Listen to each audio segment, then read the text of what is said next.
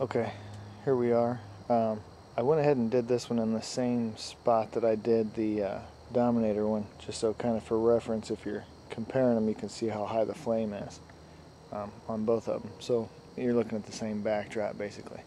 So here we go, we'll give it a shot. In 3, 2, 1. Look at that. Instant.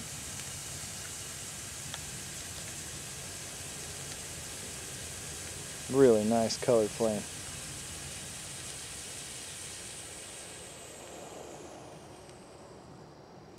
So there you have it. I really can't say enough about the Spirit 76 one's also really a great little flame pot. It sounds like this method really works pretty well also. So there you go.